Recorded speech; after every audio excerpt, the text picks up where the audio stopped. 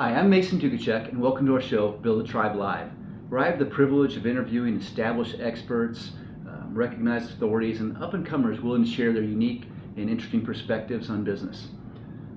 My goal is to help share ideas that can help you and other viewers attract, capture, and convert more of your ideal prospects into customers online. And today's guest is Tom Ruwitch, who is a Yale graduate and president of the St. Louis-based email marketing company, MarketVolt.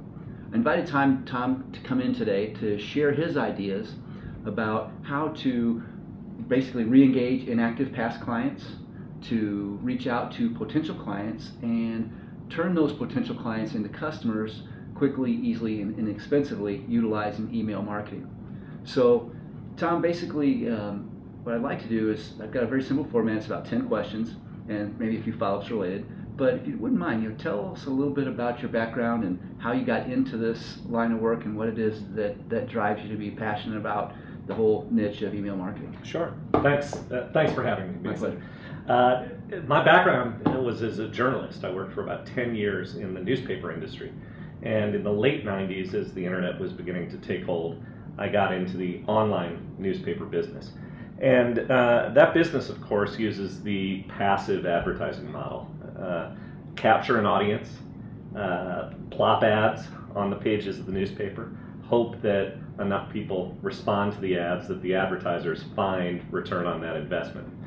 But what began to fascinate me as the internet took hold is the opportunity for interactive advertising, where buyers and sellers could connect in a much more of a dialogue, and media like email was at the forefront of that movement. So around the year 2000, I hatched the idea for MarketVolt. We didn't invent email marketing, of course, but we were pretty early into the game, and we jumped in. And what really began to interest us most was this idea that it wasn't just about putting out a message and hoping it sticks. It was about having conversations with your prospective customers, your clients, learning from them based on how they interacted with your email, opening, clicking, and so forth, using that knowledge to instruct your product development, but also to understand who your true prospects are, what your different people's interests are.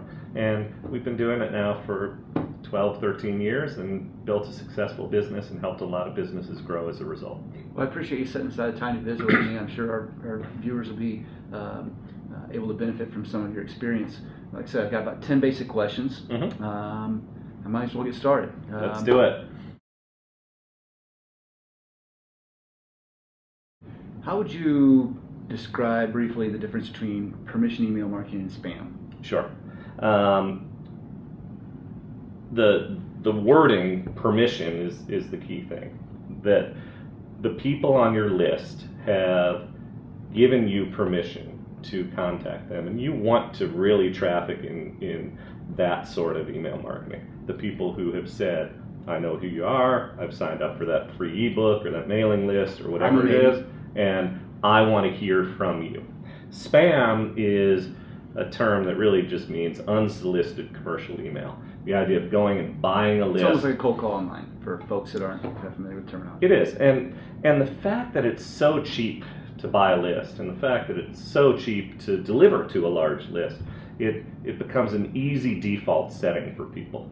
But the reality is that if you're not selling, little blue pills or fake Rolex watches or that sort of thing, your yield on that effort is going to be really, really small. Probably cause more damage than good with your reputation. Cause damage to your brand and your reputation. And in the end, good marketing and good business building is about relationship building. So rather than hammer people who don't want to hear from you, focus your energy on building relationships with those who do. The permission-based marketing as opposed to spam.